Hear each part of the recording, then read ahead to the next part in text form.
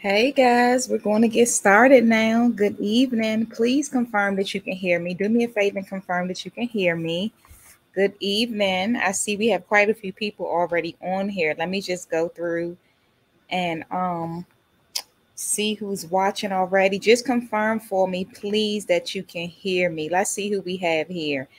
I see Emily. Hey, Emily from Kentucky.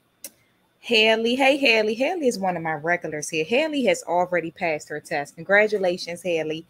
Haley, you always on here. You want me to? I'm going to make you a moderator if you always want to join my live. Since you here all the time, let me know if you want to be a moderator, Haley, because you always here. You too, Veronica Dennis. This my two regulars here. I see Haley, Veronica Dennis. I see Yes Marie. She says she's been watching the videos all week. She's about to take her test on the 25th. Okay, Yes Marie. Shakira. Hi, Shakira. Joanna. She's from Federal Way, Washington State. Vampy 26. Okay, Vampy, I've seen you here before as well. Tasia, where you watching from? Bella's watching from Washington. Okay, she's about to take her CCMA in 1 week. All right, Bella. Haley says she's still applying to jobs in the Bay Area. Oh, Tasia, she's watching from North Carolina. Waiting to retake your test. Okay, now Asia. Okay. Veronica says good luck with your exam. Yes, Marie. Lita from Texas. Hello, Lita. Kalanda says, I've been watching your videos because I failed my test on the first attempt. I have to reschedule. Okay. So for those of you that's retaking your test, welcome. I'm hoping that these videos are helping you. I hope that you all have been paying attention to those areas that you fell short in at first. And I definitely recommend really doubling down in those areas that you fell short in. Jacqueline Miller watching from Manhattan. Hey, Jacqueline. Beth. Okay, you guys can hear me. Okay, good. Oh, Tasia says she can't hear anything. Tasia, looks like my sound is good. She says she can't hear anything. Okay, Karen from New Jersey. Hey, Karen.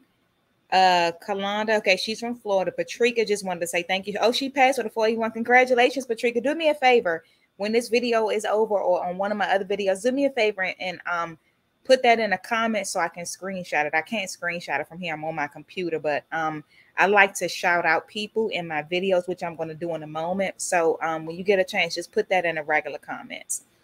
Okay, Vampy says my name is Fanny. Okay, Fanny. Sage, okay, you can hear now. Oh, make it what Juanita says she passed. Congratulations, Juanita. I remember when you first got on here. Congratulations. Mercedes is from California. Yes, Marie says, I love your teaching style. Oh, thank you, yes, Marie. Jasmine is currently a student. Jacqueline is taking her test. Oh, yeah, that's right, Jacqueline. I remember you emailed me. I'm glad you made it. You're taking several tests. Okay, I'm glad you made it. Veronica, she's taking her exam on the 15th. Oh, okay, gotcha. So you had to change it. Okay. All right, gotcha. Okay, currently working as an MA. Lisa's from Daytona Beach. She's taking her test tomorrow. Let's pray for Lisa. She's taking her test tomorrow. Lisa, I'm glad you're here. Haley said, Ms. K's video is very helpful. Thank you, Haley. Congratulations. Veronica says congratulations to everybody who passed their test. Thank you guys for tuning in. So while we're on that note of congratulating everybody, let's shout out some of these people here. We have Paige, who passed her CMA. Even though my videos are for CCMA and CMAA, I have had quite a few people who said they've also passed the RMA and CMA as well. So that's good to know. Jade, we have Kendra, my name twin. Jessica, congratulations. Tara, I don't know if that's Tara or Tara. Daniela, we have Kay pass. Cassandra, Bellum, congratulations to Kayla. Her name, I'm sorry if I'm pronouncing any of these names wrong. I'm so sorry. Margaret, Tanisha, Dominique.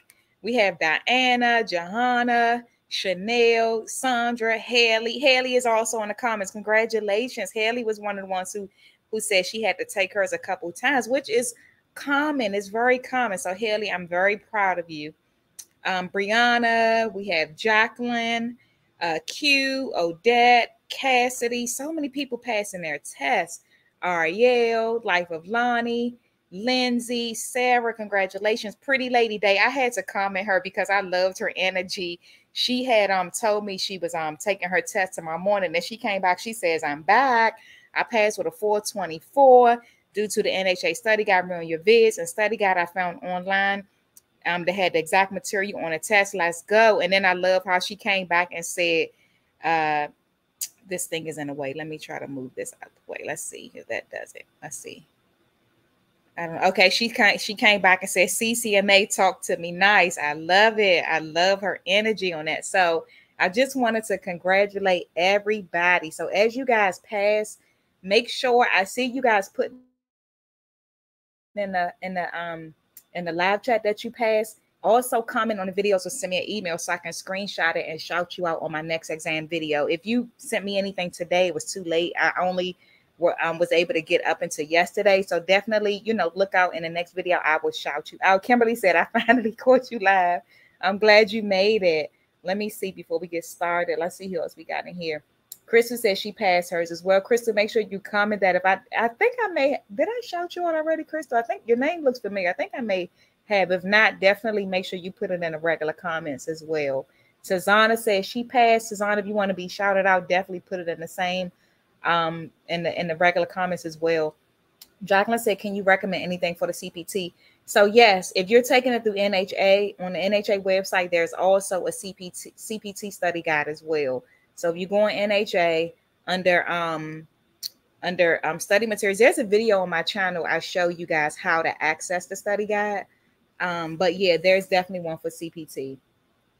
Yes, Ms. K, which our teaching is in the RMA and CMA too. I've recognized some of the questions, explanation you gave. So that's good to know, Veronica.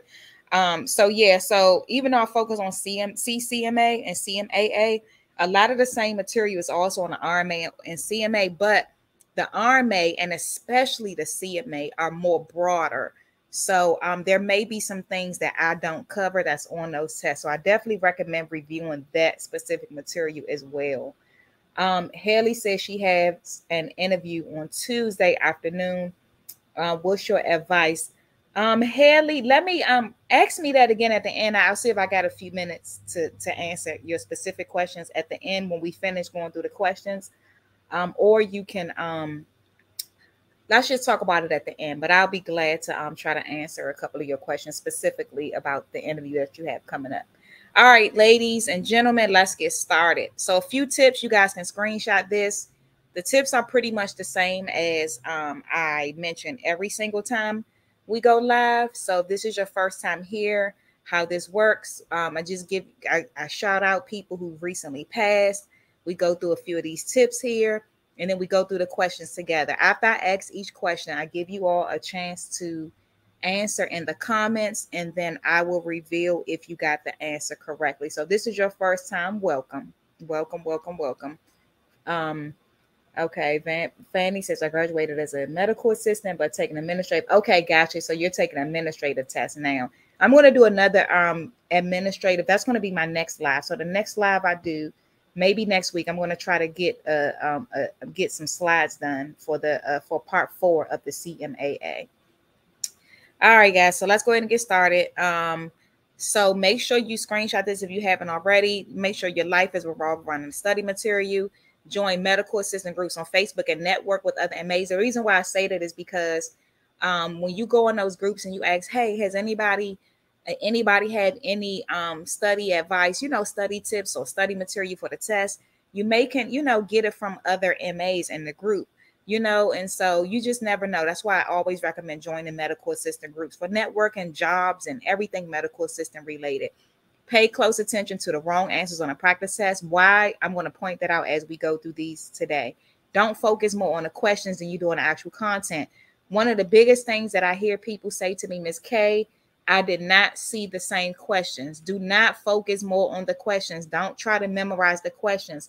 Focus on understanding the content, okay? You can create flashcards, have a family member quiz you.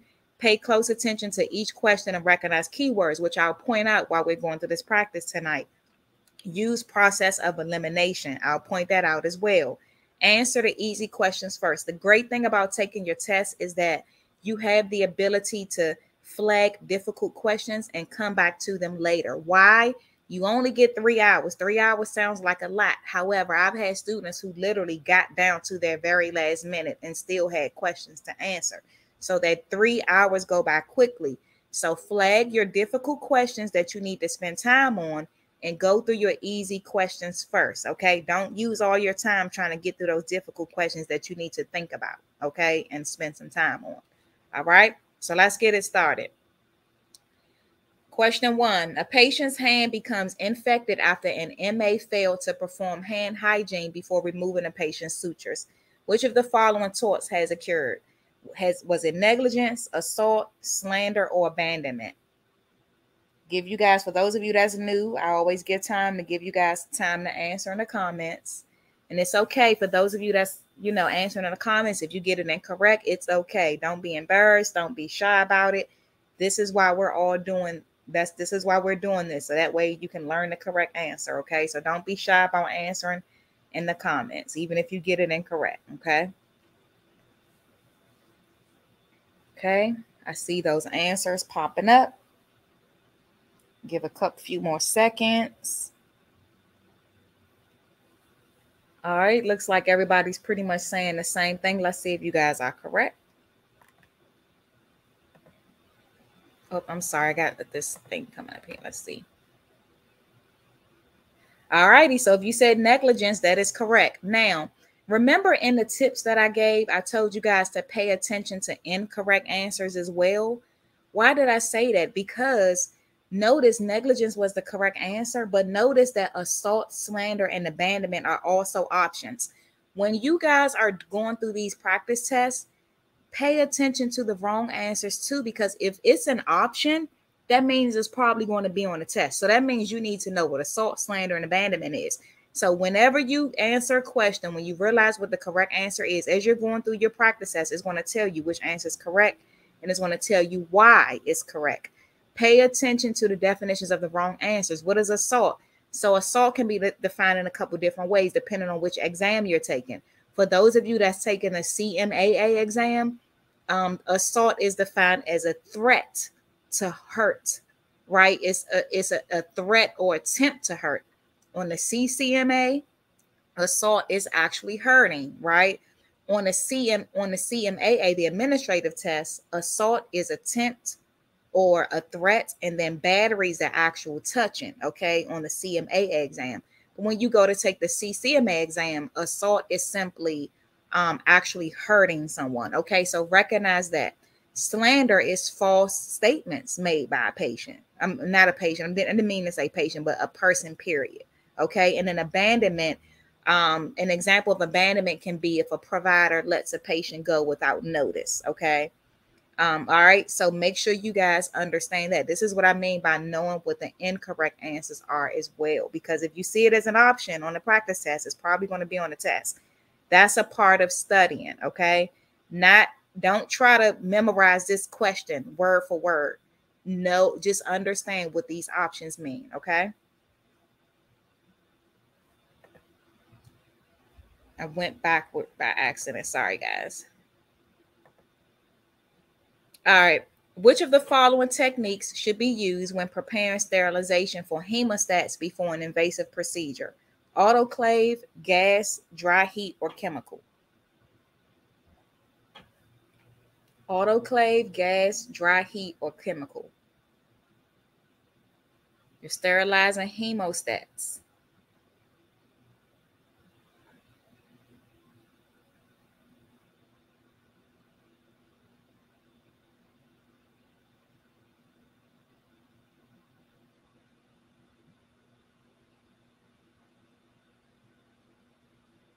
All right. Looks like everybody's pretty much saying A. Let's see if you guys are correct.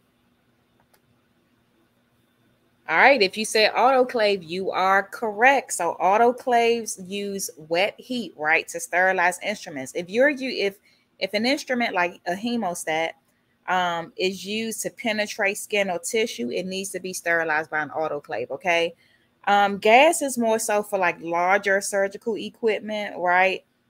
Dry heat is not effective in sterilizing.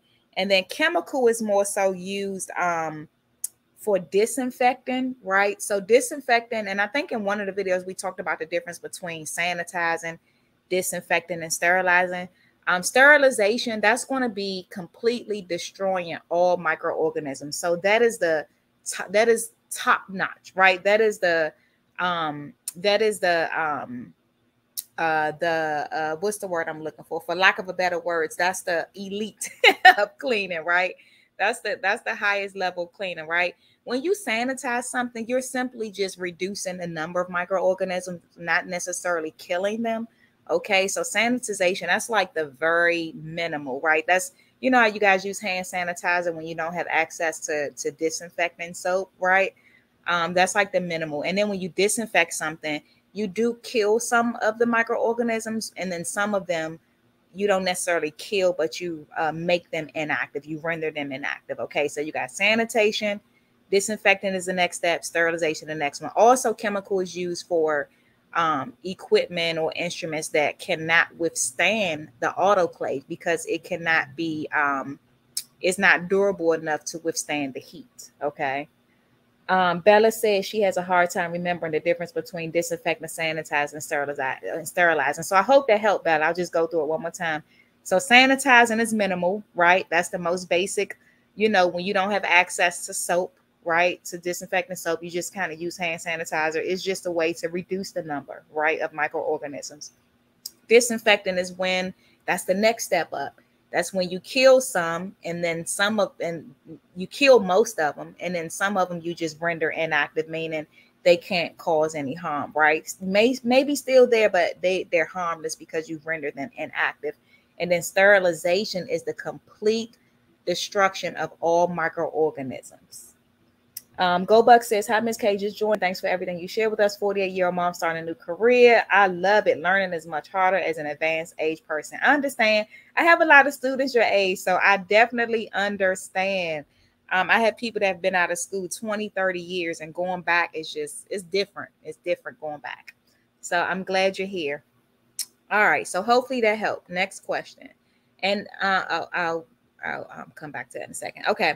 So which of the following actions should you take when discussing information with a patient about a new medication the provider has prescribed? Are you going to instruct the patient to stop taking the medication when the symptoms resolve? Reinforce teaching about the frequency of medication administration? Tell the patient to disregard new adverse effects? Or will you tell the patient to modify the dose as necessary? I was going to say too, I'm glad you mentioned, Bella, that you about having a hard time remembering that. That is something you will need to know, ladies and gentlemen, because you will you will possibly see questions about disinfecting, sanitizing, sterilizing. So that is definitely something you will need to know the difference between. So I'm glad you mentioned that, Bella. And this question is another example of using process of elimination. Remember, that was one of the tips I gave. Some questions you may not necessarily be able to just answer right away. You may have to use process of elimination. So there's a few things, really all of them you can kind of eliminate because it's considered practicing without a license. Okay, so let's look at this. So the answer is going to be reinforced teaching about the frequency of medication.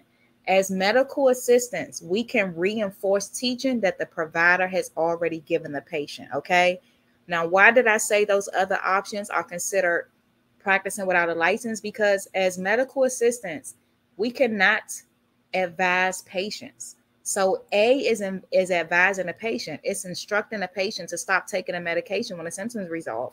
We can't do that. That's the provider's job, right? We have to make sure we're acting within our scope. Tell the patient to disregard new adverse effects. We can't tell the patient, well, first of all, adverse effects, that means that the patient, we can't tell them disregard adverse effects because that means we're telling them to ignore negative effects, side effects, and things like that. Patient has begun having migraines or, vomiting and things like that. We can't tell the patient to disregard that. First of all, that's something the provider will address with them again. And then tell the patient to modify the dose as necessary. Again, outside of our scope, advising. So certain things you'll be able to eliminate based on what it's telling you to do. We have to make sure we are within our scope of practice. All right, which of the following is the correct angle when administering an insulin injection to an obese patient? Is it 15 degrees, 25, 30, or 90 degrees? Administer an insulin injection to a patient.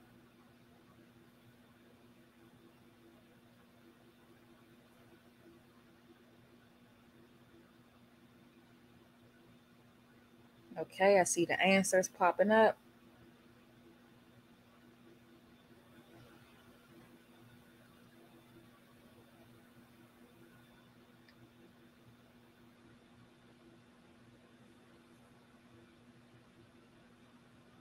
All righty, let's see. I see a couple different answers. Let's see.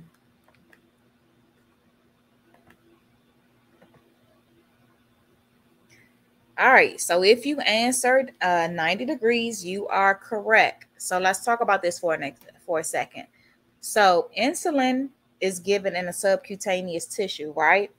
Now, even though subcutaneous injections are normally given at a 45-degree angle, when we're given insulin, we do give it at a 90 degree, especially with an obese patient. Why? Because that needle is so small. We need to make sure it's going into the subcutaneous tissue. If you give a insulin injection to an obese patient at 45 degrees, it may not even reach the subcutaneous tissue. You need to go 90. That needle needs to be straight, so that way it's going into the subcutaneous tissue. Now, 30 degrees, I noticed some people chose that answer. 30 degrees, we wouldn't do insulin or subcutaneous tissue injection at 30 degrees, period. 25 degrees either. So 25 and 30, we can kind of rule out. Now, 15 degrees, we kind of go 15 degrees when we're doing like an intradermal, because intradermal can be given anywhere from 5 to 15 degrees, okay? And hint, you want to make sure you know that intradermal, in case you see it, 5 to 15 degree angle, okay?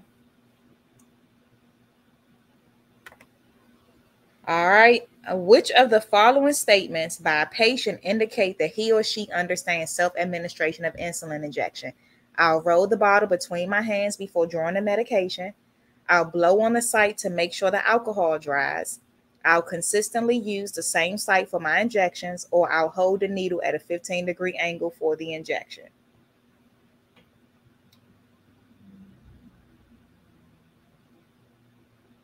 Let's see. Oh, okay. Okay, Veronica. She said, "Oh, I'm guessing you mean intramuscular. You meant intramuscular is 90. Yes. Thank you for mentioning that. So, Veronica, you say intradermal, but I'm sure you mean intramuscular. So, intramuscular is 90 degrees, and so that's why she didn't choose that. So, yes, that's correct. Intramuscular injections are given at a 90-degree angle. Subcutaneous are given at 45, except when it's insulin. When it's insulin, is given at 90 degrees. And then intradermal is given 5 to 15. Now, there's one option you should be able to rule out just based on the last question. So that's another thing, too, I want you guys to pay attention to. So when you guys are taking a test, if you know, okay, we just said that insulin is given at a 90 degree, we know it's not D because we already said that it was given at 90. So we already can rule out D, right? Okay. Right, Veronica. I see. I knew what you meant. All right, let's see. Oh, I went backwards again. Sorry, guys. I keep doing that. All right. If you said A, you are correct. Let's talk about these. So, first of all, let's talk about the ones we ruled out. We ruled out D. We know it's not D. C is incorrect because insulin, when patients take insulin, they have to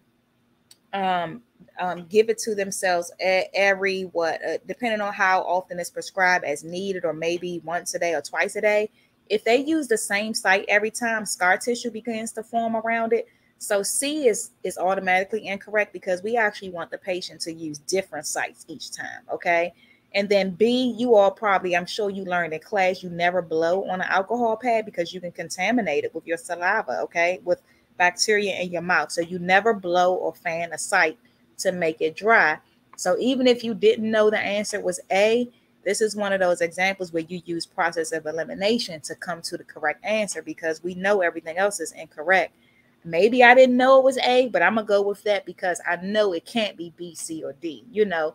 So there will be some questions like this where, and some of you probably already knew, but there will be some questions where you won't know the answer and you will rely on first eliminating everything that you absolutely know that the answer is not. Okay. So I will roll the bottle between my hands before drawing the medication up. Anybody know why we do that? You can comment down below. Why do we roll the bottle between our hands before drawing the medication? Why do we do that? I'll just wait just a couple seconds, see if anybody can answer. Why do we do that? Why do we roll the bottle between our hands before drawing the medication?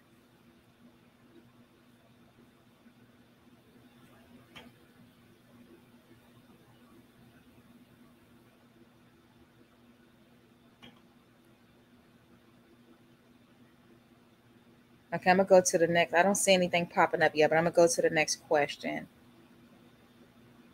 I'll see if anybody, somebody says to warm it up. To mix it. Yep, to mix it. To mix it. To mix it well. To make sure it's distributed. Exactly. Karen says, so Karen says to make sure it's distributed. Nisa says to mix it. Yes, especially if you had to, if the medication has been sitting, or if it's a medication that you had to, mix yourself. Yeah, definitely. So we don't shake it. Some people would say shake, but they don't really want you to like shake it, you know. But you roll the bottle between your hands and make sure it's mixed well. Yep.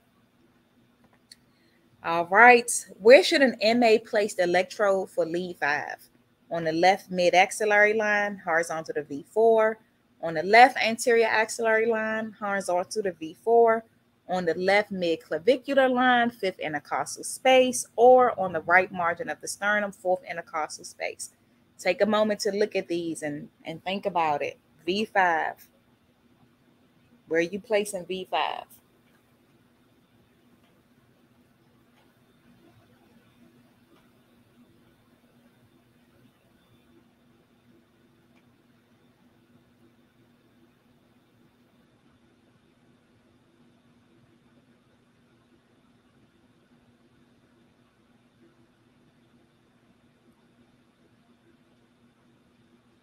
Okay, I'm seeing some different answers. I'm seeing this B and C mostly. So lead 5. This is definitely something you need to know, ladies and gentlemen, for the test. So if you don't know where those placements go, make sure you know where these placements are.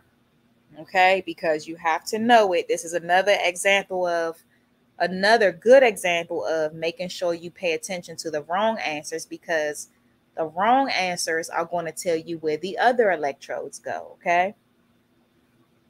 So I hope you guys have pen and paper while we're going through these questions together. So you're making notes.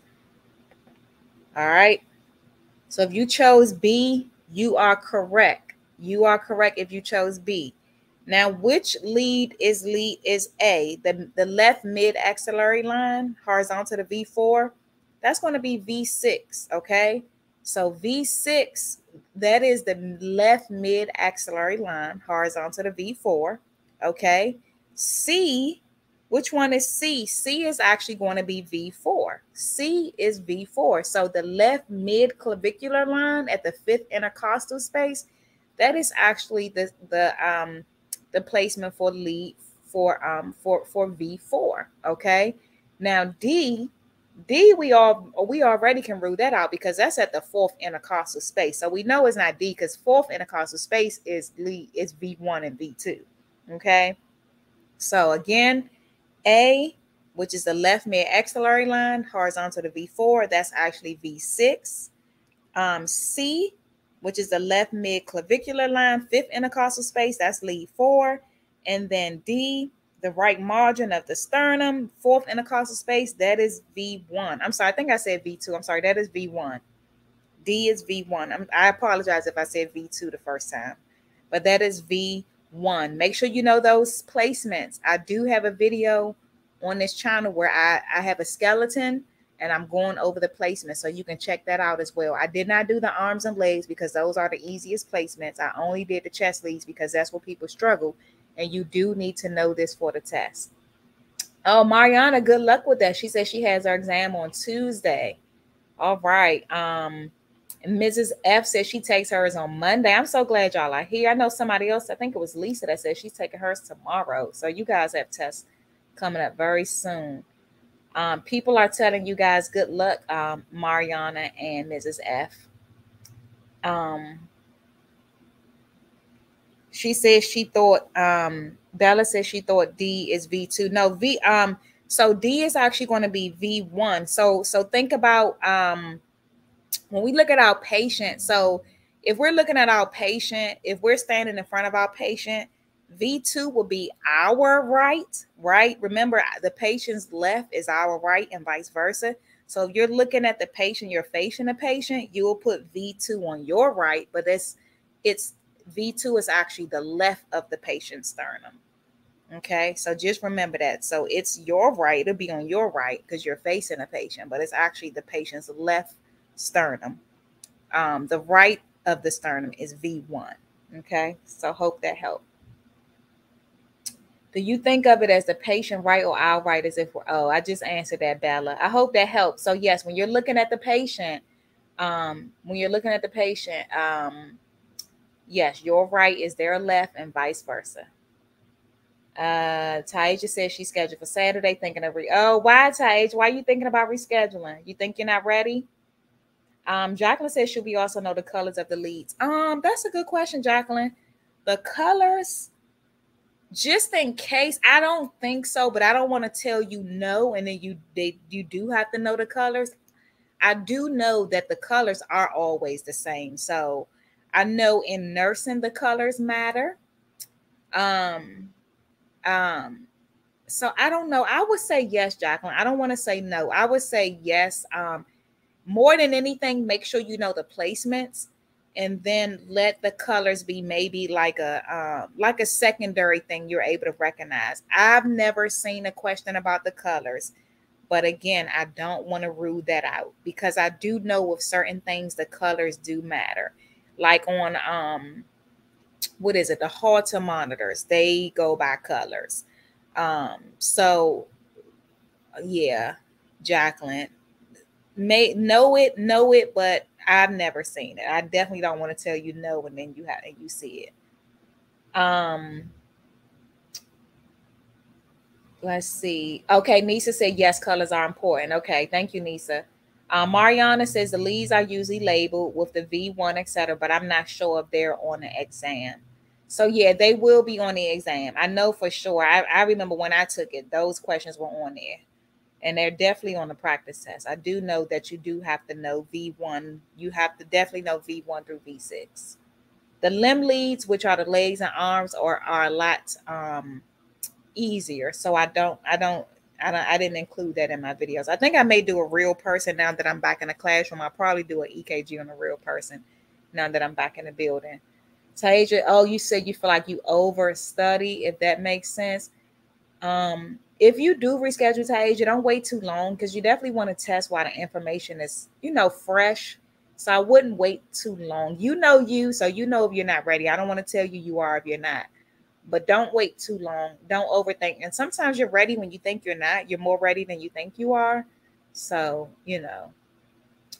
the colors are covered in the study material. Oh, thank you, Mrs. F. So she said the colors are covered. Okay, so yeah. So Jacqueline, a couple people have said yes, the colors you do need to know. Bella said clouds over grass, smoke over fire, and brown in the middle. That's not for EKG though. Oh, that's probably for the Holter monitor. Is that for the Holter monitor, Bella? Okay. Let's go. We're gonna keep going. I'll come back. I'll answer your questions. I'll come back to some of the questions at the end as well, ladies. Okay, which of the following actions should an inmate take when treating a chemical burn? Apply ice to the burn, remove any chemical covered clothing, cleanse the burn with hydrogen peroxide, or apply an adhesive bandage to the burn.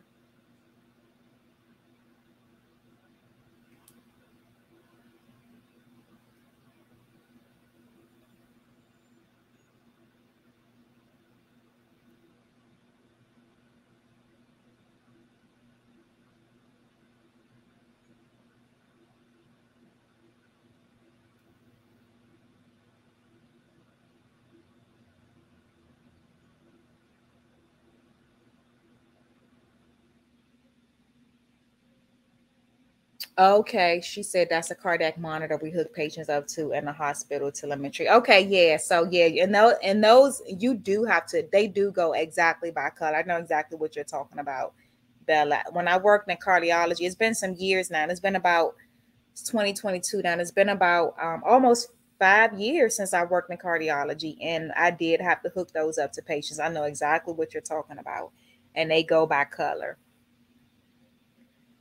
Okay, let's see. Seeing some mixed answers here. Oh, wait a minute, guys. Hold on 1 second.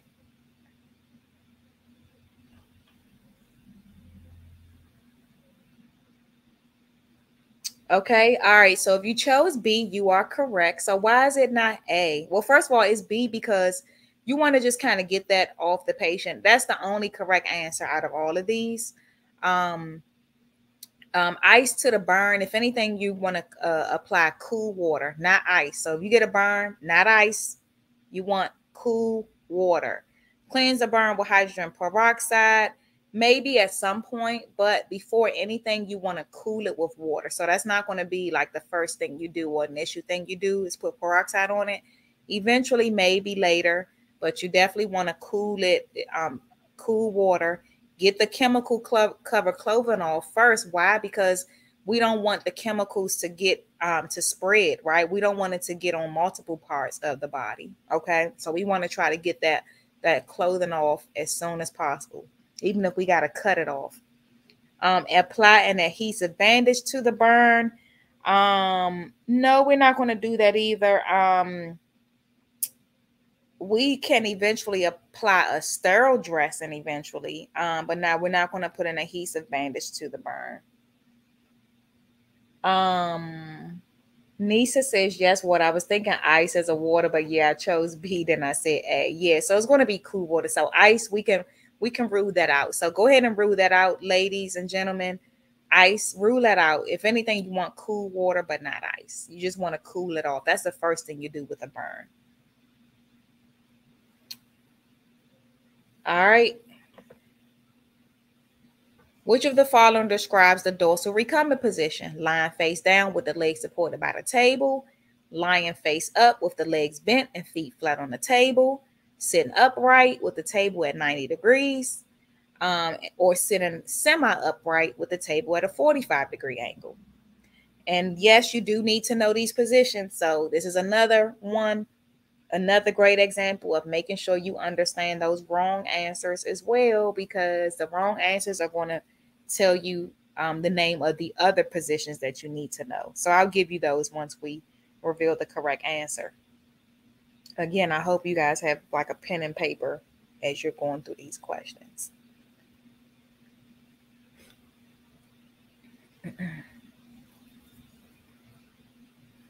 Who on here also has access to the study guide and study practice test? You guys know these questions I get directly from the practice test. I have access to NHA. I don't have access to the CMA or RMA, but this is literally where I get the information from.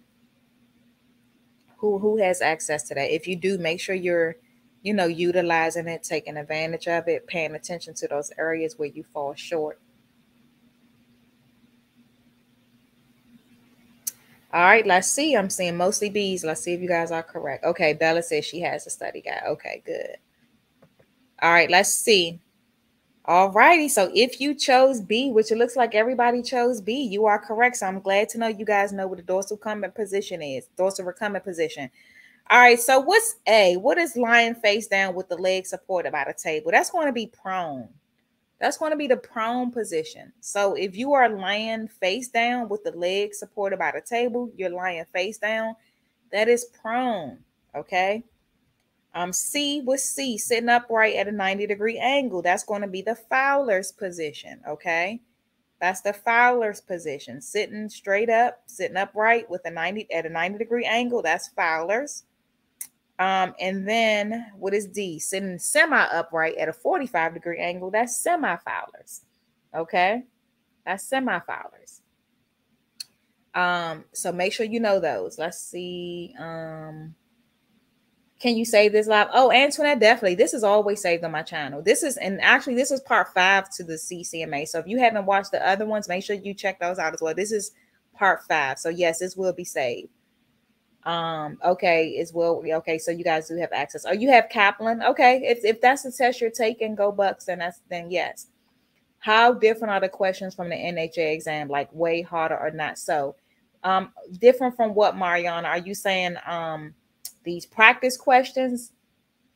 So if you're talking about the practice questions from the actual exam, the practice questions will be different. And so I reiterate to not look for the actual questions, the material. So you see how this question just said describe the dorsal position, which one describes the dorsal recumbent position. You may not see this exact question, but it may say which position, what is the position called when a patient is lying face up with the legs bent and feet flat on the table. So it may switch it around. You know what I mean? So the questions won't be exact, but the information will definitely be on there. So you just want to make sure you know, okay, let me recognize dorsal recumbent position when I see it. Let me make sure I know this one is prone, and let me be able to recognize prone when I see it defined, right? Or it may say which position is sitting upright at a 90-degree angle. You got to make sure that's, that's Fowler's. So yeah, it's the questions will be switched up, but the information will still be the same. If hopefully that's what you were asking. Beth says we do 1 practice test a week in school. Oh, that's good, Beth. We graduate on August 18th and take the test on 19th. So that is really good. With my students, Beth, we would do the same thing toward the end of the course. They get 6 practice tests, and we would do like 1 or 2 a week, and then they would save 1 for the night before the test. Okay, Veronica says she has access to NHA and RMA. Oh, good, Veronica. You have RMA as well. That's good. That's a test or practice that you must purchase. Yes, you do have to purchase it unless your school provides it for you. So if you're fresh out of school, you can see if they provide it. If not, if you're going back to take your test and they didn't provide it for you, you do have to buy it. It's on the NHA website. Yes, Antoinette, it'll be saved. Okay, just because I'm a tie. Okay, and I'm hoping the way they're written aren't. Oh, okay. I see what you're saying, Mariana. Okay, yeah. By the way, your name is similar to one of my sisters. One of my sisters' name is Mariama. Yes, so the questions, it's going to be the same information, but it's going to be changed up. As long as you know the information, you'll be fine. And you may see some of the same questions. So I have had people tell me they saw the same question. So, some questions you may see. I just don't want you guys to expect it and get caught up on looking for them. I would rather you expect not to see them and be pleasantly surprised than to expect it and then you don't see any, and then that's what you were counting on. So I hope that makes sense. It's through NHA, but you purchase Kaplan. Just found it on Amazon, but don't. Okay, it may be Go Bucks. It's hard to say. If you're noticing on the practice tests that you've seen on Kaplan are similar to what we're going over, you may be good. I personally always recommend to actually go to the NHA website and get it, but you never know. You never know. I just recommend getting it straight from NHA. Okay, same. Do we do 1 test? Okay, 3 for extra for practice. Okay, that's what I did. Saving 2 for just before. Yep, Veronica says she saved 2 just before the exam. Saving 2 just before the exam day. Kaplan focus on the CMA and RMA. Okay, Johanna said Kaplan is the CMA and RMA. The CMA and RMA is much more broader than the CCMA. I will point that out too. So it's a lot more information. So if you have Kaplan, that means you're getting a lot more information than what you need. So that's actually a good thing. You're welcome, Mariana. For NHA, CCMA, Bella, normally you find out right away as soon as you finish. I've had some person tell me that they had to wait a couple days, but normally you find out as soon as you're done. All right, let's go to the next question. We got some more to go. I went backwards again. Sorry about that. All right, which of the following actions should the MA take when performing aseptic hand washing? Use hot water to wash and rinse hands. Lather in a circular motion with the fingertips pointed up. Open the paper towel dispenser to collect paper towels, or turn off the faucet with a paper towel. You're welcome, go Bucks.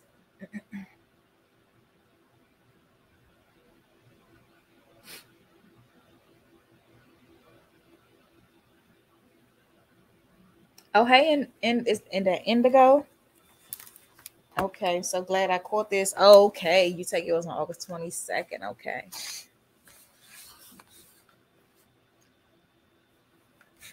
All right, let's see.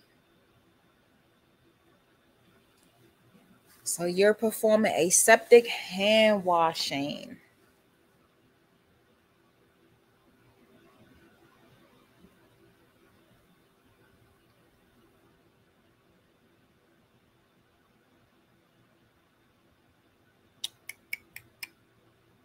Let me go back here.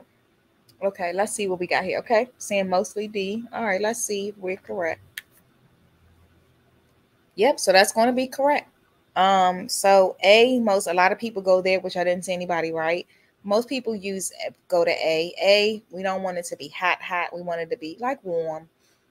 So that's why A is not the correct answer. B, it says fingertips pointed up. If anything, your fingertips will be pointed downward. And then C, we don't want to open a paper towel dispenser to collect the paper towels. We want to, if anything, you want to do that before you wash your hands so the paper towels could be ready. All right, but which of the following are correct of all of them? You definitely want to turn the faucet off with a paper towel. So if you have this question and we're kind of on the fence and don't know, which one of these answers do you absolutely know you need to do? And that is turn off the faucet with a paper towel, because you don't want to turn it off with your hands and then recontaminate your hands. So always turn the faucet off with the paper towel.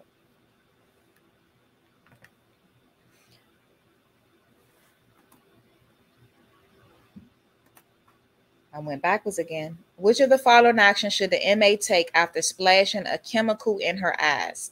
Check the material safety data sheet, call emergency services, complete an incident report, or flush the eyes with tepid water. Oh, Mariana says she misread the answer. It happens, Mariana. Just make sure when you're taking your test, just pay close attention, because that's how the questions get you. I will tell you, one of the biggest things that my students tell me is that they misread the question. They were reading too fast. They missed something. They missed an important word. So it happens though. Just be careful. So the MA has splashed a chemical in her eyes. What is she going to do?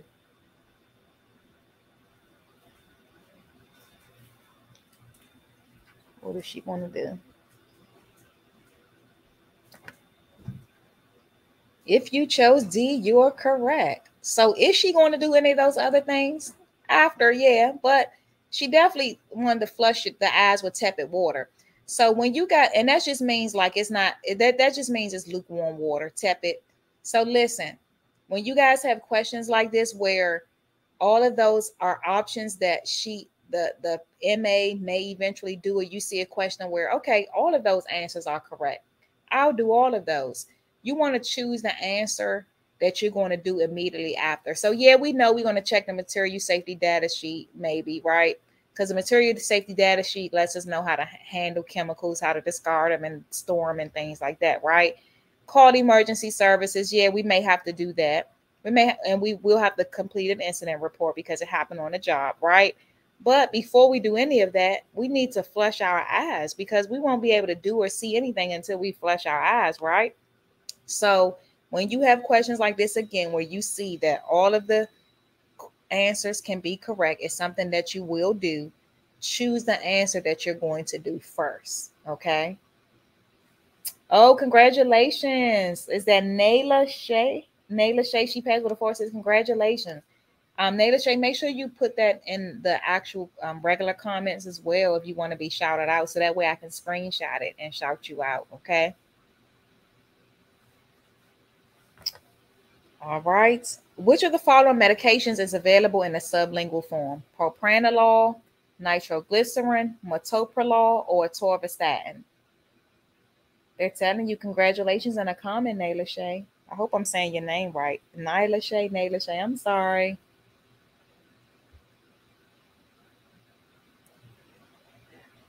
Another question where all of the questions you want to make sure you recognize the wrong answers to, but definitely because these medications are listed, you want to know what these medications are for, because guess what? If it's on here, you'll probably see a question about it. So someone asked, I think it was Mariana, you asked if the same questions will be on here. This is a perfect example of the information, of focusing on the information, because it may not ask which medication is a sublingual form.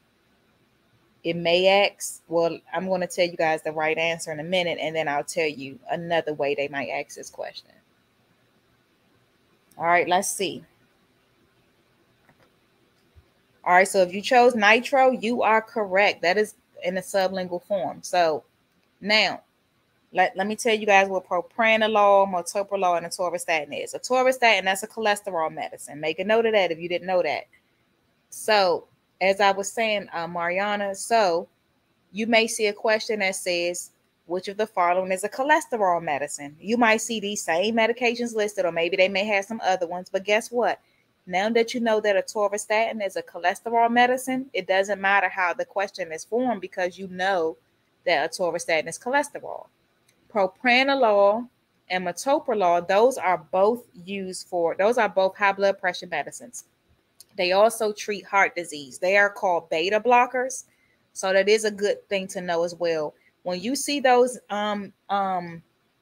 these medications, propranolol, metoprolol, there's another one, atenolol. Those are beta blocker medications that are used to treat high blood pressure and heart disease, okay? Not Tylenol. It's not the same as Tylenol, which is a pain medication, right? We're talking about propranolol, metoprolol, atenolol. There's another one. I can't think of it. Another alol. That's not Tylenol, but those are beta blockers that treat heart disease as well as high blood pressure. Okay, and then the atorvastatin again is cholesterol. Okay, so make sure you know that. So when you see it, you got it, no matter what. And what beta blockers do? Beta blockers, they pretty much the way they work, they cause the blood vessels to relax, okay, and to dilate. That's how they help with blood pressure, okay? So those are beta blockers. So if you happen to see the question that says, which of the following is a beta blocker, okay, and you see one of those OLAWs listed, you know, all right. At which of the following times should vasodilator. Thank you, Bella. At which of the following times should an MA complete documentation in the MA's chart? Immediately following the procedure, prior to the procedure, during the procedure, or after completing all procedures for the day?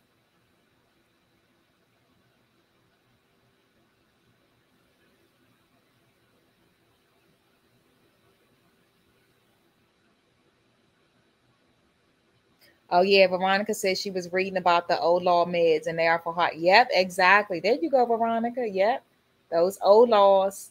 That's a gem for y'all. Them OLAWs. Those are beta blockers for heart disease and high blood pressure.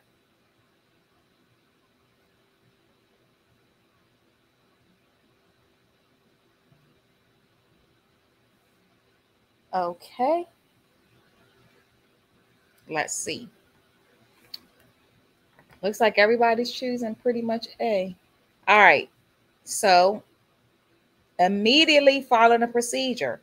We can't do it prior to a procedure. Let me tell you guys, while we're talking about this, let me tell you guys, because I've seen people do it. Don't document before you do a procedure, because guess what?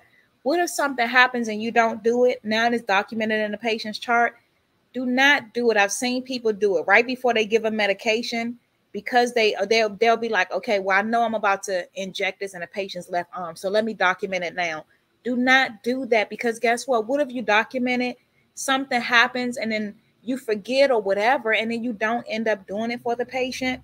It's documented in their patient's chart and it never happened. Okay, do not document prior to a procedure. Do not do that. I've seen my coworkers do it, and do not. During a procedure, No, because you're focusing on doing a procedure, right? So it's not during, and you don't want to wait until after the procedure is done for the day because then you're going to forget. So you do it immediately following the procedure. Remember, if something is not documented, it never happened. Okay, so documentation is very important after you actually do it.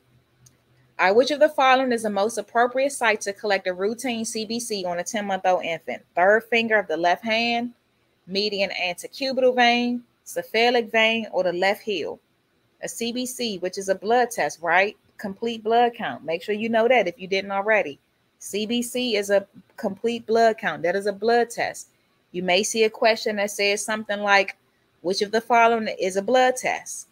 And then you know CBC is a blood test, okay? So that's another example of knowing what something is. So that way, if you see it written, see it in a question, it's complete blood test. It is a routine blood test. That's where they go to look at your white blood cells, your red blood cells, and your platelets. At internship, the physician don't allow you to record anything in a chart before they give the okay. Okay, so you're an externship now, Veronica. And if that's how they do it, that's fine. If they want to tell you, go ahead and document it. That's how they do it. That's fine.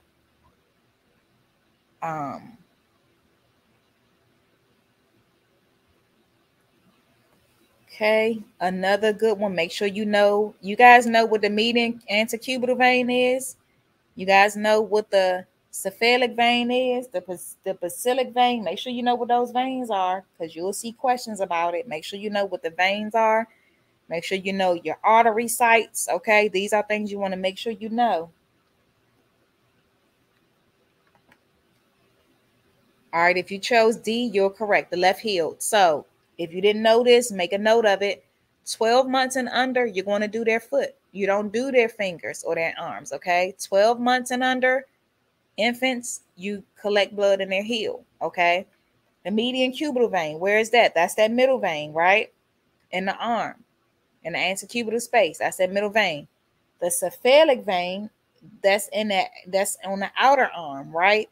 So usually when you draw a patient vein, you always want to go for the median vein first, right? If they don't have that, then you may say, okay, well, let me check the cephalic vein. That's the outer vein. The basilic vein, and it sounds like I'm saying basilic, but it's basilic. It's on the inner arm. That's that vein in the inner arm, okay? So make sure you know that. Make sure you can recognize those, because if you get a question about that, you know where they are. Median cubital vein is in the middle. Cephalic is on the outer arm. Basilic is on the inner arm, okay? Mariana says she's on externship too, and if you have the chance to do it, do it. Yes, it's so helpful.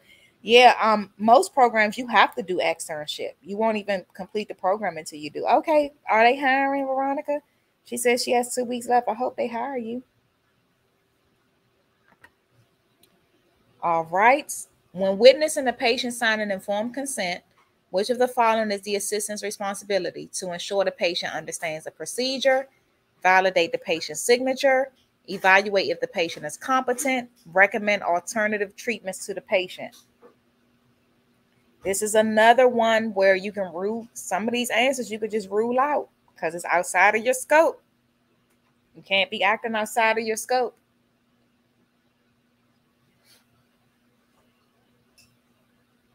Some of these duties are the responsibility of the provider. And while we're talking about informed consent, this is something you'll see on the test as well. What is an informed consent? When a patient is signing an informed consent, what are they signing? That is the consent that they're signing to acknowledge that they understand the risk and benefits of a certain procedure, right? They understand the risk benefits of a certain procedure. And so as the witness, I'll see which answer is correct. As a witness, your job is to validate the patient's signature. Anything else, you're acting as the provider, ensuring the patient understands the procedure. That's what the provider does. They explain the procedure, make sure they understand. They ask questions. If a patient has questions, okay, let me get your provider for you. Evaluate if the patient is competent. That's the provider's responsibility. Recommend alternative treatments. Though now you're treating the patient. You're giving them alternative treatments. You acting without a license, and that's a criminal offense. Yes, it is a criminal offense to act without a license.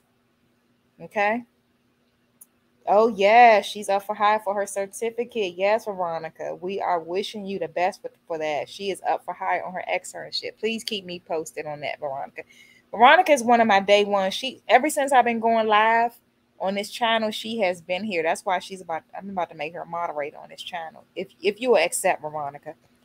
So yes, we wish you the best with that. Which condition is likely to occur when a patient becomes pale and diaphoretic during a routine venipuncture?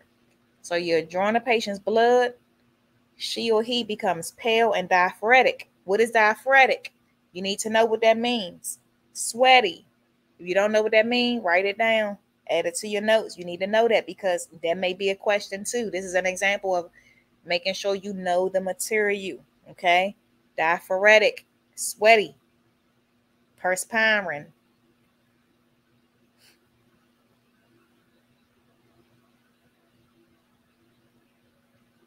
And another example of one of these answers are the correct answer, right? So that means 3 answers will be incorrect. So that means you need to be able to recognize all of those because guess what? If it's an option, it's going to be on a test. So you need to know what each of these manifests as, or what each of the symptoms, what the symptoms are for each of these conditions, right? All right, so syncope. So syncope, what is syncope? Fainting, right? So if a patient is pale and diaphoretic, most likely they're going to faint, okay? Which is called syncope, all right? Seizure, you guys know of seizure, the patient is having involuntary movements, right? Nausea, the patient may feel lightheaded or queasy, okay? And then with shock, the patient may be cold or have pale or even sweaty, moist skin, okay, if they're experiencing shock. So they'll appear cold and as well as they'll be pale and sweaty, okay? So make sure you're able to recognize those. So just in case it's written differently and it says which of the following means that a patient is having voluntary movement, you know it's a seizure, right? If a patient is feeling lightheaded or queasy, you know, that could be nausea, right? Let's see.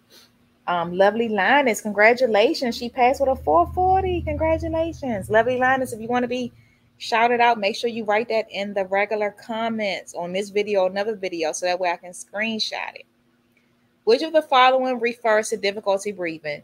Dyspnea, euapnea, pneumothorax, or pneumonia? Difficulty breathing. They're telling you congratulations, Lovely Linus. Difficulty breathing or abnormal breathing. Difficulty or abnormal breathing. One other thing I want to point out to you all is make sure, I know I've said several times before, make sure you're studying everything. But when you guys know, you know, your medical terminology, make sure you're studying those, you know, your medical terminology, because that's going to help you a lot too. So if you happen to see a question, you know, and you don't know the answer, but you're able to work it out because you know medical terminology, right? So for an example, this answer is dyspnea, right? If you know that dyspnea means abnormal, right? Then you know, okay, so if and you know that EU means normal, you can rule that out because you know U means normal, so it can't be difficulty breathing because it's normal. So make sure you guys are studying. And then apnea, you know, it refers to breathing, so it has to be one of these, okay? So make sure you guys are studying your medical term because it's going to help so much. Neurothorax refers to the lung collapsed lung. And then pneumonia is inflammation of the lung, inflammation of the lung. Okay, so that's inflammation of the lung. All right. Which of the following actions should the assistant take when using a height bar to measure the patient's height? Raise the height bar when the patient is standing on the scale. Have the patient face the weight indicators on the scale. Have the patient stand up straight and look to one side, or lower the horizontal bar gently so that it rests on the top of the patient's head. Yep. Hey, oh my goodness. Oh, Alejandra, you just made me smile. One of my students was on here. Hey, Ali. So guys, that's one of my current students, my real students. So I'm teaching an intro to healthcare class right now at a I have high school students. This is my first time teaching high school students, and she's one of my babies. Hi, Ali. I'm so glad to see you on here. You just made me smile so big. So Ali is one of my real students. Ali, and you got the answer correct. Yep. And I recently taught them medical terms. So I'm so proud of you, Ali. Yep. This is abnormal and apnea is breathing. Veronica says, I think if we know the root word, suffix and prefix, yes, it's easier. Yes. So you can recognize words because suffixes will tell you whether it's a procedure or a condition, right? So you can rule some things out that way. And also, the root word will tell you which body part is referring to. So, like if you see something that says, okay, which of the following specialists would you go to for let's just say I don't know, cardio what is it? Cardiomyopathy. When you see cardio, you know that refers to the heart. So you know it has to be a cardiologist, right? So yes, so important to recognize those words. All right. So the answer is going to be lower the horizontal bar gently so that it rests on the top of the patient's head. Okay. You don't want to raise the bar while the patient is standing on the scale. And the patient is not going to be facing the weight indicators, and they don't need to look to the side. Only time, let me just say this: B is never going to be the correct answer on the test, but sometimes I do have my patient face it if they have a hairstyle. Let's just say their hair for the women is sitting on top of their head, and you can't put the bar on their head. Sometimes I do have them face forward. You know, sometimes you got to kind of make it work so you can get that bar sitting on top of their head. But B, it will never be the answer on the test. But just wanted to put that out there in case you ever have a situation where the patient's hair is on top of their head. All right, which of the I went backwards. Sorry. Which of the following should an assistant report to a provider prior to a patient's follow-up appointment? Anthropometric measurements, the date of an upcoming mammogram appointment, recent laboratory results, or change in the patient's insurance policy.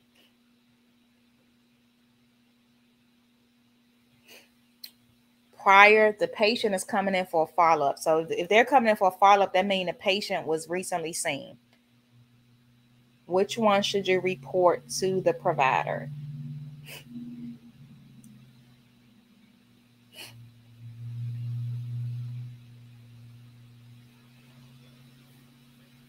Patient coming in for a follow-up prior to the appointment, which one would you report?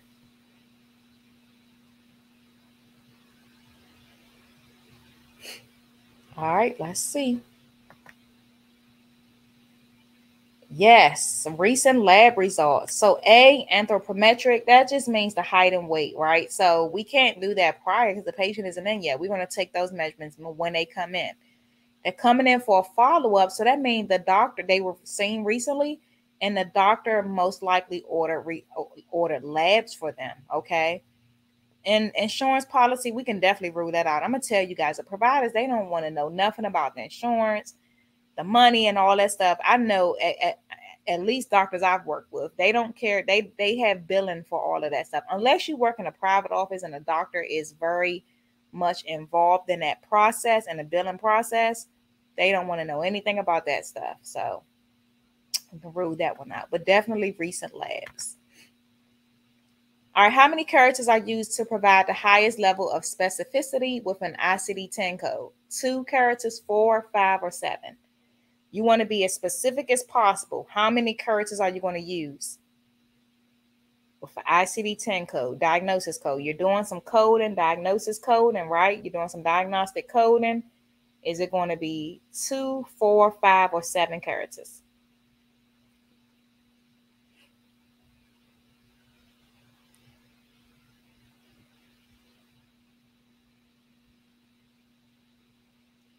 Two, 4, 5, or 7?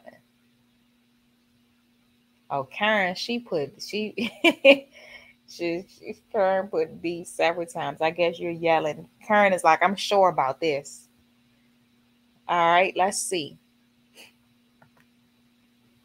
The more characters, the more specific a diagnosis code is. So 7 characters. The diagnosis code, remember, can be anywhere from 3 to 7 characters. The more characters you have, the more specific it is. Okay. Now, when it comes to a CPT code, you may add 2 extra characters to modify it. Okay. But with diagnosis coding, ICD-10 coding, the highest level will be 7 characters. Okay. Karen said I thought it was a CPT code. Good point. So CPT code will be an extra 2 characters. So that means the CPT code already has 5 characters, right? You add the extra 2 characters to modify it. But I'm glad you brought that up, because the difference between adding extra characters with a CPT code and ICD-10 code is that when you add more characters to the ICD-10 code, you're making it more specific. When you're adding modifiers to a CPT code, you're adding more information about it. So that more information will indicate special circumstances, like maybe more than one provider was used, or maybe something was done in more than one location, or something happened during a procedure unusual. So that's the difference. The ICD-10 code, it makes it more specific when you add characters. When you add modifiers on the CPT code, it just adds more information about it. Okay. So I hope that helped you, Karen. Oh, Dolly's taking hers. Oh, yes, Dolly. Okay, I see that you scheduled with me. So we will be talking tomorrow.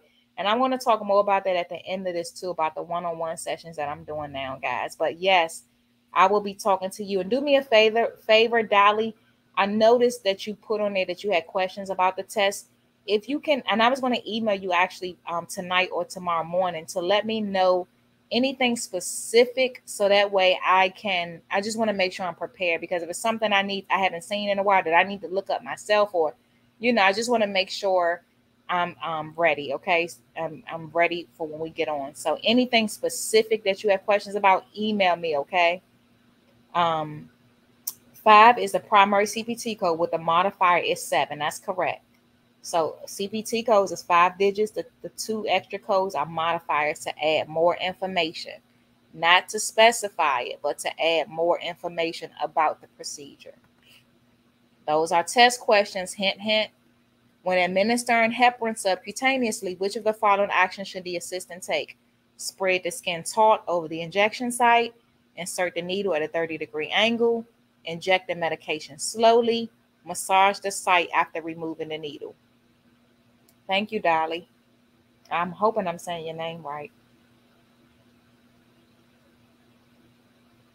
What I noticed with using the ICD-10 CM code, you can't use a decimal to get the right diagnosis. You must drop the decimal. I'm not sure what you meant by that, Veronica. Um, I know the decimal. I'm not sure what you mean. The decimal, you gotta keep the decimal there, because it may mean something different without it. I'm not exactly sure.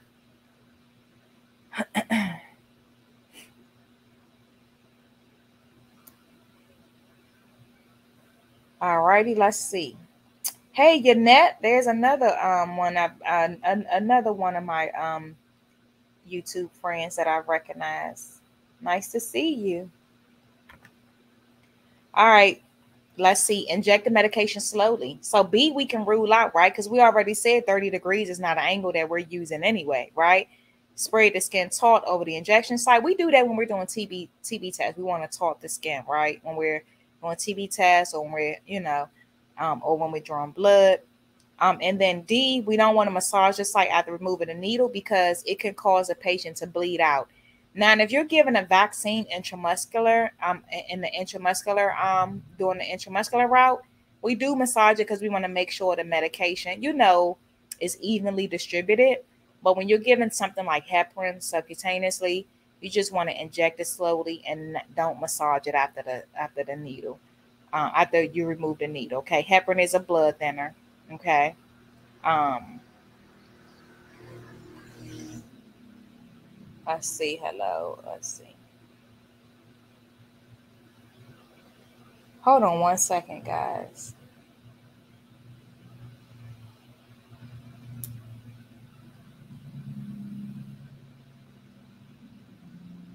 Okay, sorry about that. I'm back. Okay, yes. So you want to inject slowly, but with blood thinners, you're not massaging the site after removing the needle. Okay. I've had students before choose that one. That's why I wanted to reiterate that. All right, which of the following can interfere with the results of a pap smear? Engaging in intercourse 48 hours prior to the test, douching 1 week prior to the test, using an over-the-counter vaginal cream prior to the test, or taking a prescribed oral birth control pills. Interfere with a pap smear.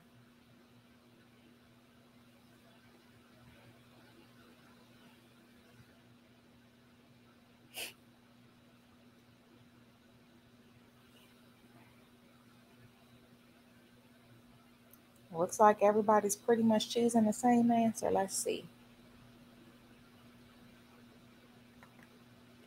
Yep, I went backwards again. I'm sorry, guys. So if you chose C, that answer is correct. So with intercourse, it's actually about 24 hours prior, not 48 hours, that would interfere with the pap smear. Douching is more like a few days, not a week. So a couple of days prior, you shouldn't douche. And birth control doesn't have anything to do with it at all. But over the counter vaginal cream, yes, definitely. Okay. So again, intercourse is 24 hours, douching is a couple of days. Birth control pills, not at all. But over the counter vaginal cream, yes. All right, which of the following dressings should the assistant use on a partial thickness burn?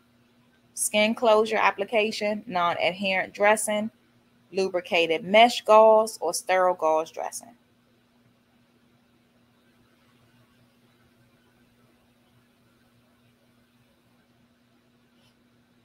Mhm. So, partial thickness.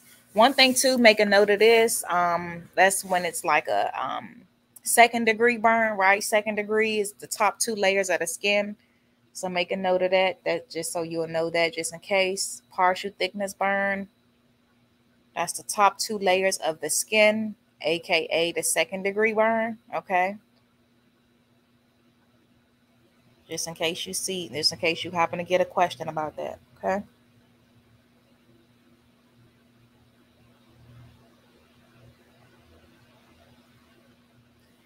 Alrighty, let's see. Looks like everybody chose B, and you are correct.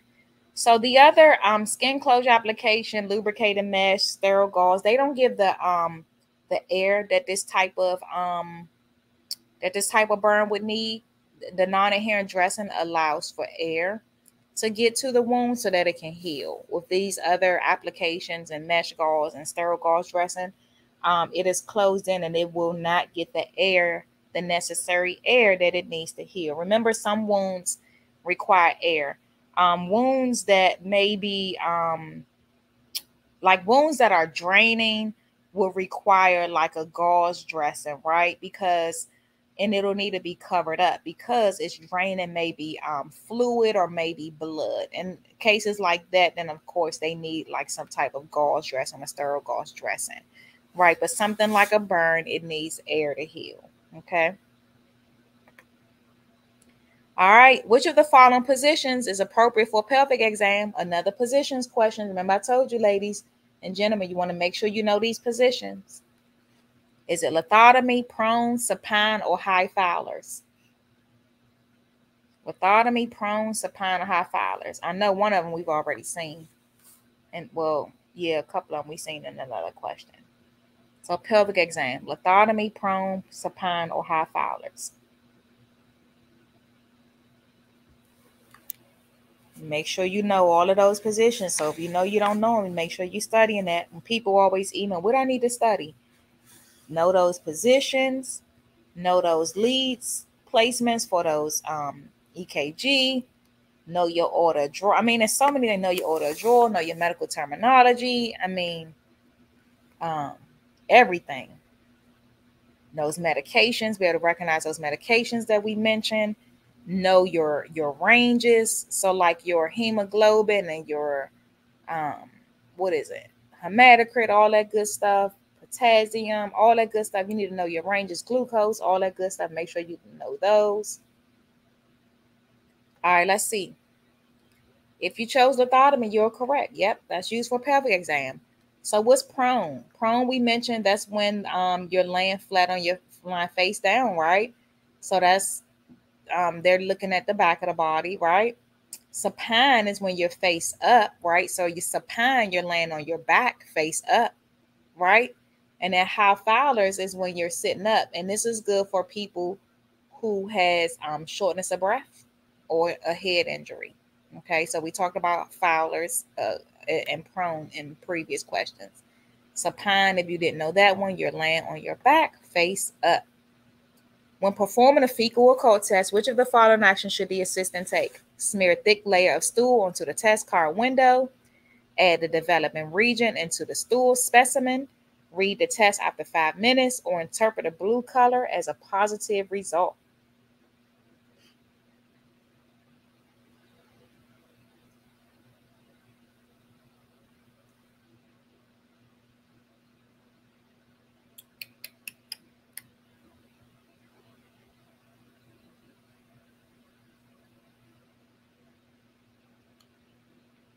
Okay, let's see. It's funny, I was just talking to my students, my high schoolers about this, about having to collect stool specimens from the patient. Those of you in clinical medical assistant, this is a part of your job description, depending on where you work. So be ready. They will bring a sample. Well, they don't actually bring the stool to you. Well, actually, in some cases they may, because if you have to put it on a card, yeah. In some cases they may. In some cases, depending on how your office is set up, in some cases they may take the card home with them, and they may smear it on the card themselves. But either way, you may have to deal with some stool. All right, let's see. Looks like everybody chose D. Oh, yes, and you guys are correct. So the blue color will be positive. So A is incorrect because you just sprayed a little bit on there. So it doesn't have to be a thick layer. So we ruled that one out. B, add the development agent onto the stool. So you don't put a development agent onto the stool. You put it onto the card. That's why that's incorrect. This is a good one. I'm telling you, they get you with the wording. So it will be onto the card, not the actual stool specimen. Read the results after 5 minutes. Nope, it's actually a minute. Okay, it's actually read after 1 minute, not 5 minutes. All right. Which of the following does the patient's Bill of Rights protect an individual from? Lawsuits when rendering voluntary assistance in an emergency, denial of care due to the patient's age, financial obligations incurred for healthcare services received, or release of medical information to a patient's employer without consent. The patient's Bill of Rights. That's another one, ladies and gentlemen. Make sure you look over those Bill of Rights. You'll see questions about that. Make sure you look over those Bill of Rights, because you will see questions like this that'll say, and it may say which section of the Bill of Rights is such and such talking about. And, so you definitely want to make sure you know those Bill of Rights.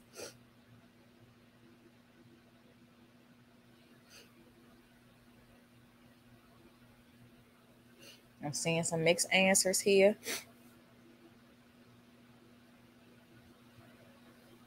All right, let's see.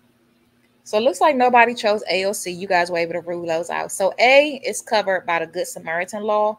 So if you are, helping somebody in an emergency, the Good Samaritan Act actually protects you. D, HIPAA. D is actually HIPAA that protects a patient's information from being released. So that's HIPAA. C, nobody chose that one. I think that was kind of, we already know, right? Financial obligations, like they have to, like, we don't protect them from that. Like they have to pay their bills, right? But Patients' Bill of Rights, they do protect the individual from denial of care, discrimination, right? Things like discrimination protects them from, like they have a right to make decisions in their care. They have a right to, you know, to deny care, so make sure you're looking at the patient's bill of rights to know what patients have a right to. Okay. Nothing to do with financial obligations. Again, medical information, that's HIPAA. Okay.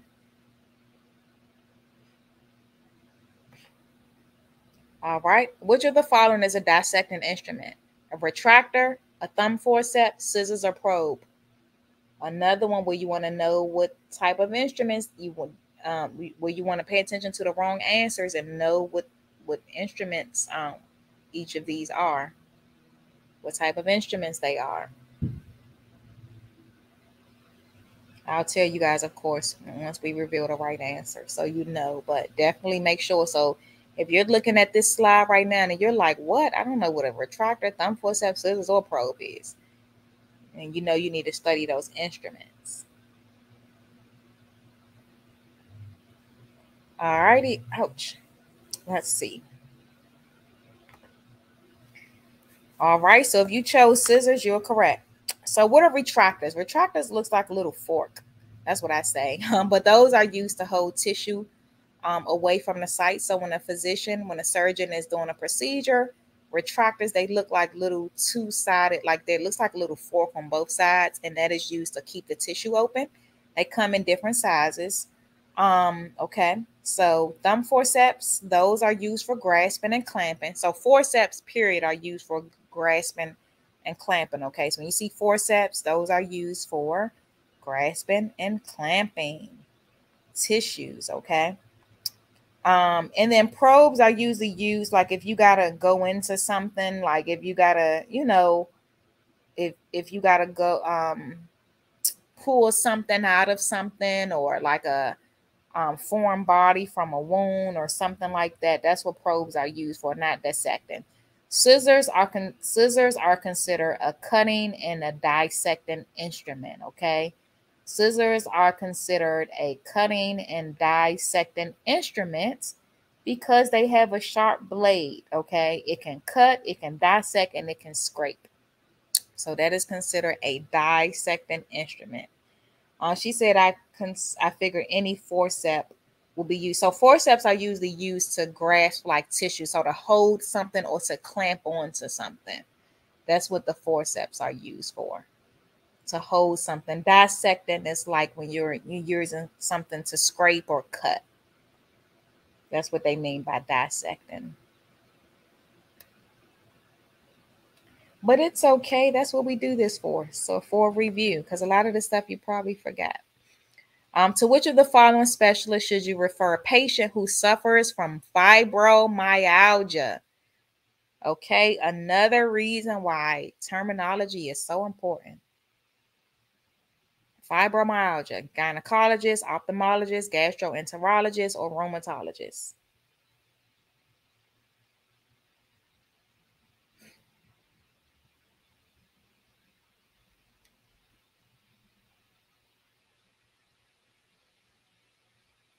Fibromyalgia.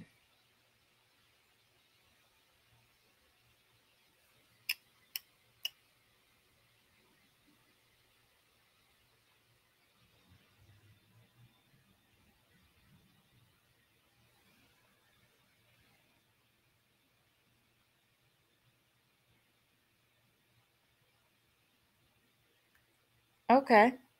All right. Let's see. Got a little mixed answers. Got a mostly D, C, a couple of A, I see C. All right. Let's see. Now this is one. Let's talk about this. Okay.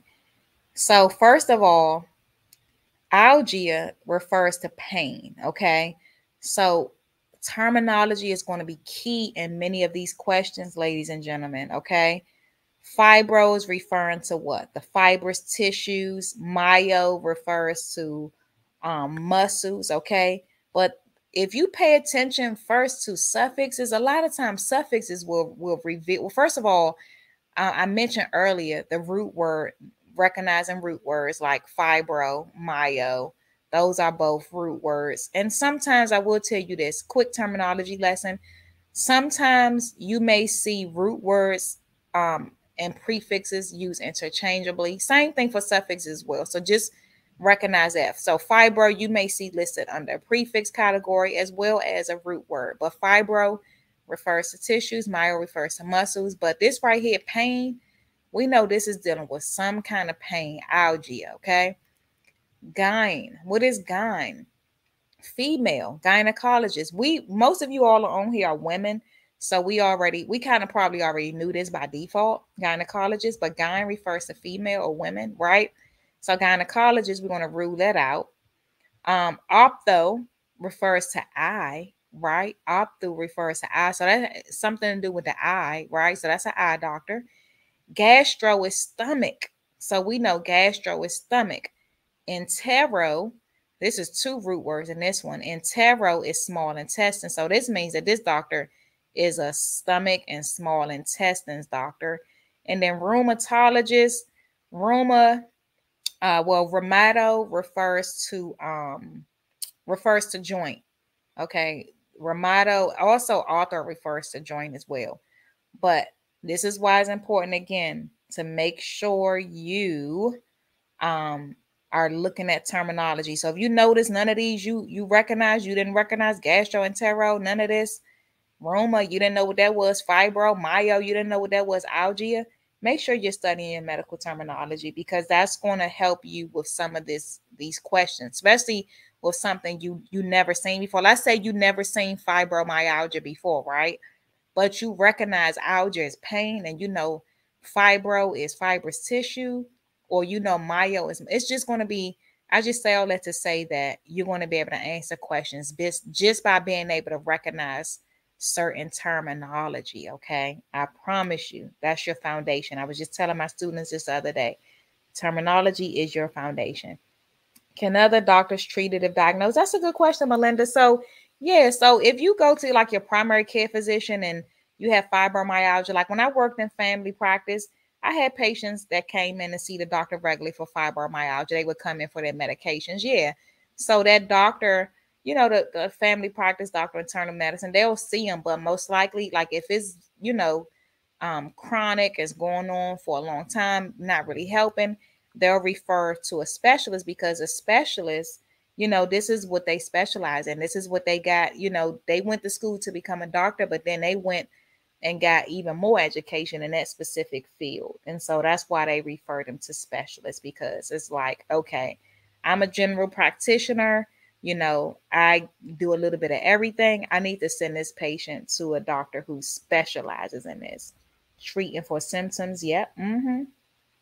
Yep. And it's just pain. Like it sounds like a big thing, but it's really muscle pain, tissue and muscle pain. That's what fibromyalgia is, tissue and muscle pain. And it could be for a number of different reasons, you know, why a patient would have fibromyalgia. That was a good question. So thank you guys. Make sure you guys exit out of this chat and like this video. If you're not already, make sure you subscribe and share this video with your classmates and colleagues. I've got a lot of people to tell me they've been sharing the videos with their classmates and stuff. So continue to do that. I hope this video was helpful to you. For those of you, I know Lisa, I don't know if she's still on here. She's taking her test tomorrow. Good luck. Some of you guys are taking it this weekend and next week. I wish you all the best. I don't know the next time I'm going to do another CCMA video. I know I'm going to try to do CMAA next week, the administrative test next week. If you guys want a one-on-one session, many people was asking me, they're like, Miss K, can I please, I'll pay you, blah, blah, blah. I'm like, no. So I've had phone conversations with some of you guys and all of that, but I can't keep doing that. So because of time. So what I did was I just opened up my schedule a few days a week. I'm available. The link is in the description and all my recent videos. And so if you want to schedule one with me, and people that want to schedule one-on-one, those are people that want me to like look at their resume and cover letter, like, and they want more specific help on the test or whatever, or they need to just talk to me. Like one lady, she said she just wants to talk to me about her personal life. She got some issues going on in her life. She needs some advice. So whatever it is, it's 30 minutes. It's $19.99. It's in the description box.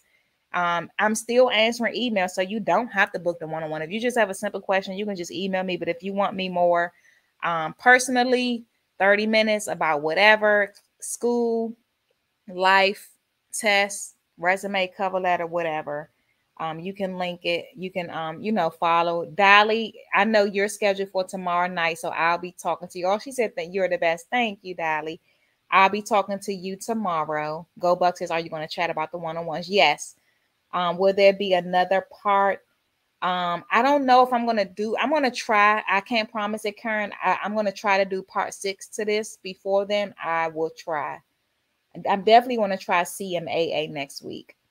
Beth says she do share with her classmates. Thank you, Beth. Mariana, you're okay. You can book a session by going to the link in the description of this video.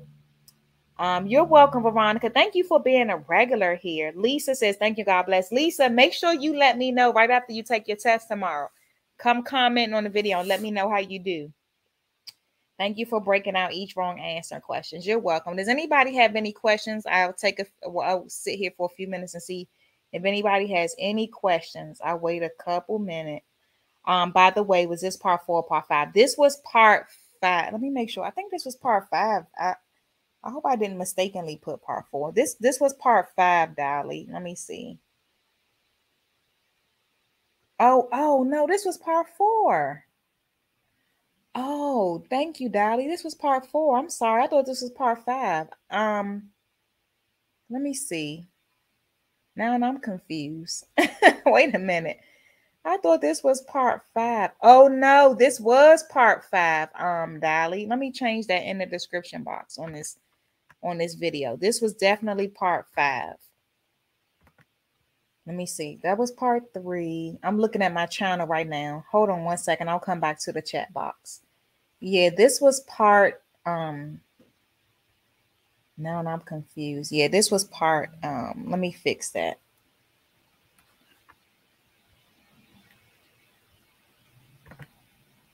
I'll edit it. I can't do it while I'm in the video right now, but I will edit it. Thank you, Dolly. Okay, let's see any questions. I appreciate you and your no problem, Veronica. I do this every day anyway. I teach every day anyway, so I'm literally just doing the same thing I do all the time. So I don't mind. You're an angel. Thanks for taking my time. You're welcome. Go Bucks. No problem. There's already another video. Okay. Yes. So this is part 5. How much of the administrative questions are on a CCMA, like a lot or mostly clinical? Thank you. Good question. CCMA is mostly clinical, Mariana. There will be some administrative questions, like those insurance questions, like those coding questions about recognizing, CPT, ICD-10 codes. There are some of those. A few insurance questions, not a lot. That's why you definitely want to make sure you have that study guide so you can see the module on administrative. So that way, you know exactly what to look for. It's not a lot. It's not a lot though. This helped me so much, Melinda. Yes, I will keep doing it, Melinda. Can you or will you do a CPT EKG exam review? That's a good question, Jacqueline. I don't have access to that material. I don't. Well, I can get access on NHA, but it's just I barely have enough time for this stuff, so I don't even. I can't say I would never do it, but I don't see it anytime soon. The CPT EKG because it's already a lot with the MA stuff and medical administrative, so I would have to go buy those study guides and go through them and stuff. So I doubt it. You're welcome, Jose. Yes, this is part 5. Thank you, Veronica, and everybody else that's been reminding me that this is part 5 and Dolly. Thank you. Sound went off. Can you answer in the chat? Oh, her sound went off.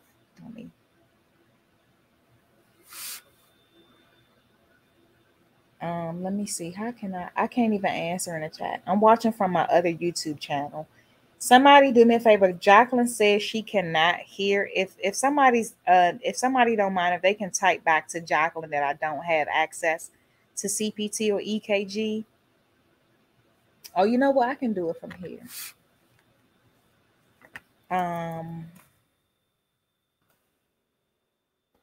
To CPT or EKG. Alrighty.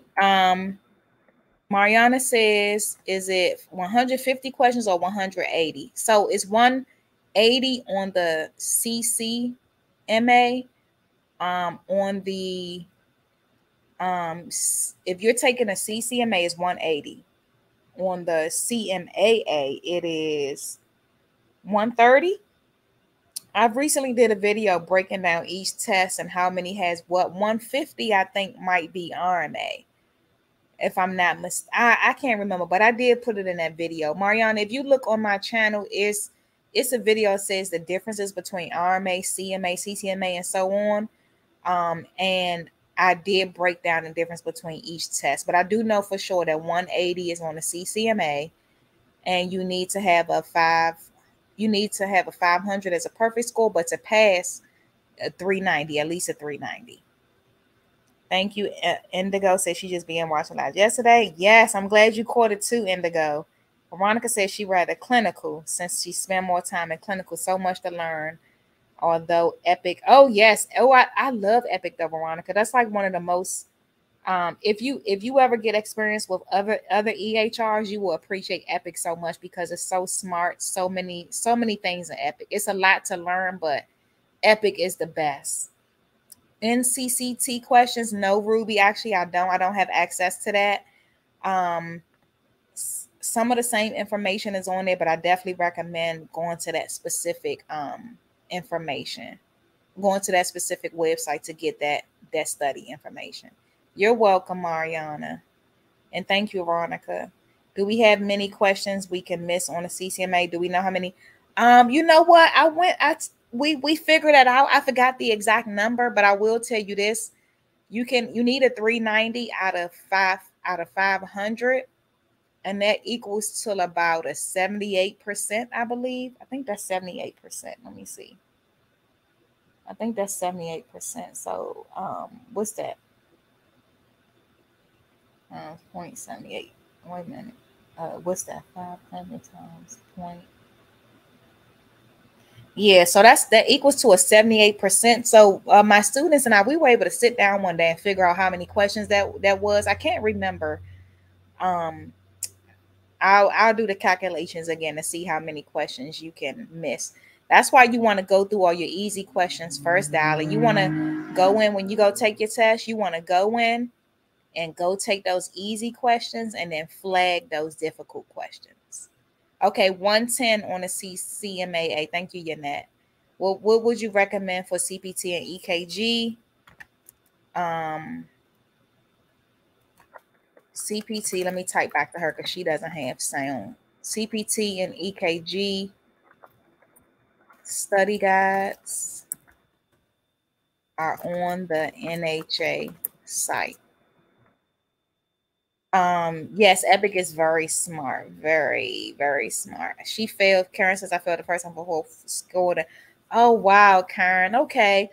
You know what? The positive part of that is that you got close, so at least you know you can pass. I know it sucks when you get so close and you don't pass.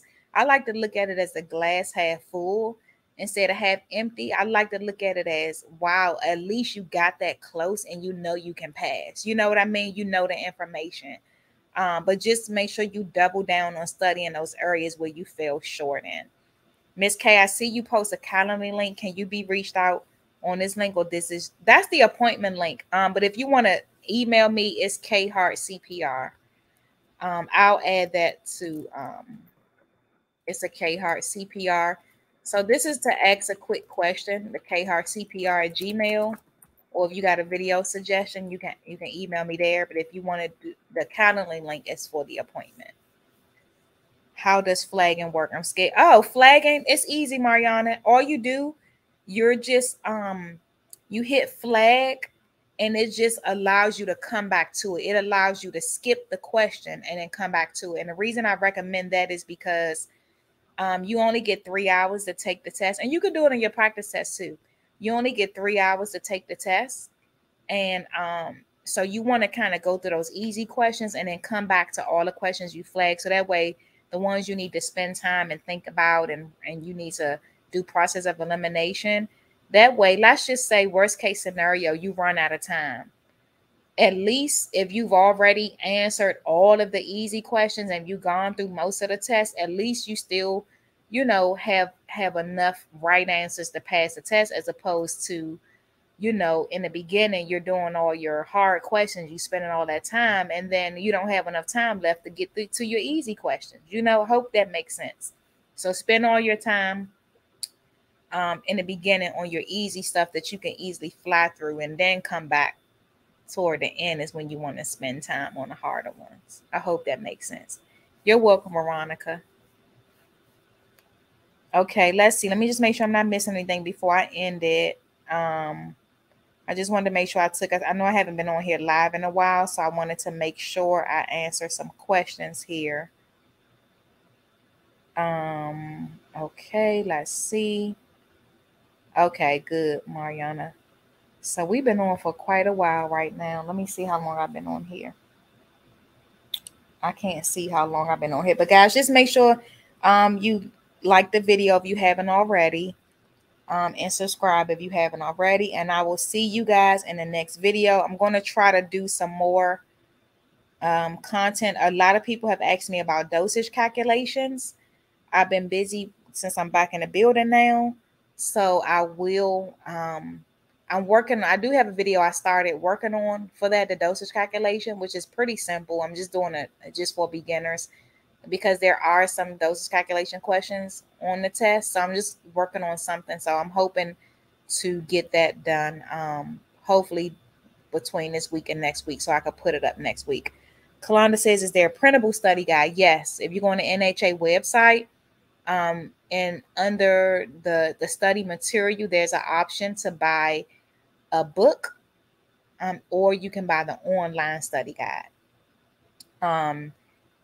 And on the NHA website, it's nhanow.com. If you have any issues accessing the website, I do have a video on here that says how to access the NHA website, but it's pretty easy. You could just go to nhanow.com, and it's like, I think it's under study materials, and then it'll lead you to buy the study guides there. So you can buy the printed study guide.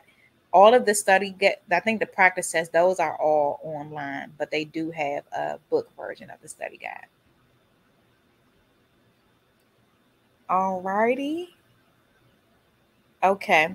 All right, ladies, I'm going to go ahead and let you all go tonight. Thanks for hanging in there with me. I will see you guys. So look out for the notification for next week. I will be doing the CMAA practice test. So even if you're taking the CCMA, I do recommend you guys getting on that as well. So that way you get that administrative part of the test too. All right, ladies, have a good night. See you next time.